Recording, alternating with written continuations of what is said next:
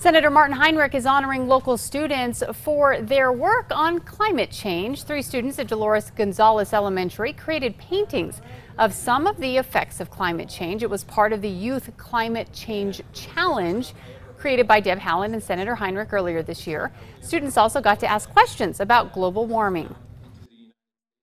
So that places like the Rio Grande continue to be beautiful, and there's still water in the river, and we have the monsoons come in the summer, and we can still have things like green chili and piñon, right? The first place picture will be hung in Senator Heinrich's office in Washington, D.C.